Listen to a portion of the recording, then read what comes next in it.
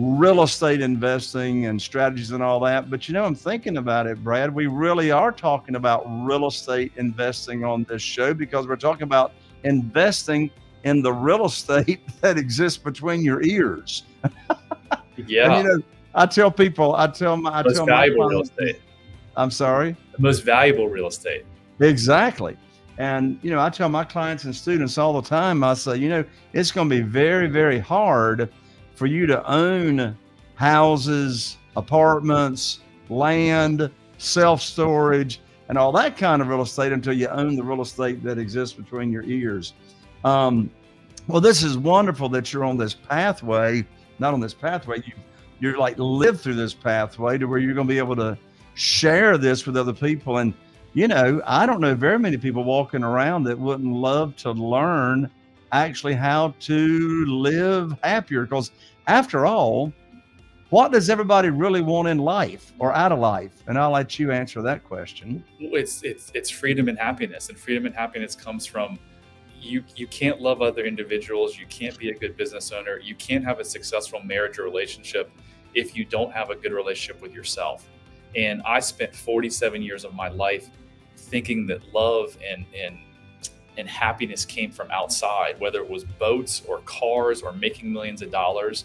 And look, the billionaires are, you know, there's billionaires who commit suicide.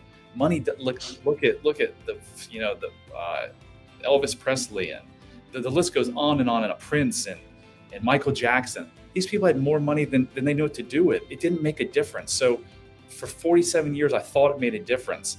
Money doesn't make a difference. It may make your life a little bit easier, but it'll never bring you peace and happiness. What we crave as human beings is deep connections with other human beings. And you can't have a deep connection with another human being if you don't have a good relationship with yourself.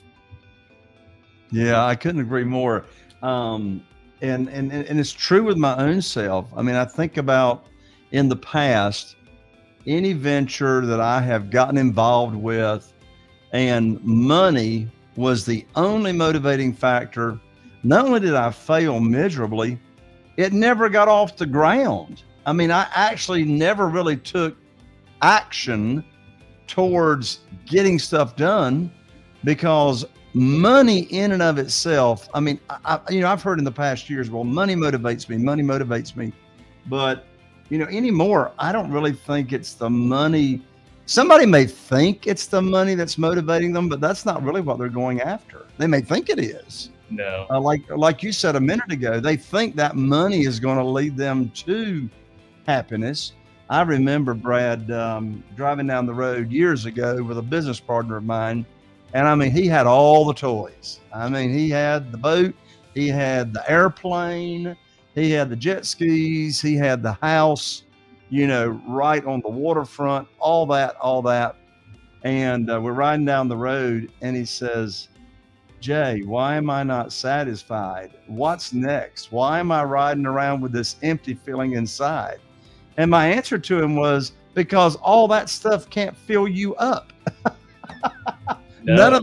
None of that stuff can fill you up. In fact, I was having a conversation last week with Coach David Price, who's a good friend of mine. He's also our minister at our church for 18 years. And in fact, there's a verse in the Bible that I can't quote, but I can paraphrase it. And more or less it says, anything that you can see, like physically, anything that you can see does not give you happiness, and everything that you see is actually temporal. The only thing that's permanent and eternal is that which you cannot see. Well, there's one of them right there. Happiness you can't see, but you can certainly feel it. It's sort of like the wind, right?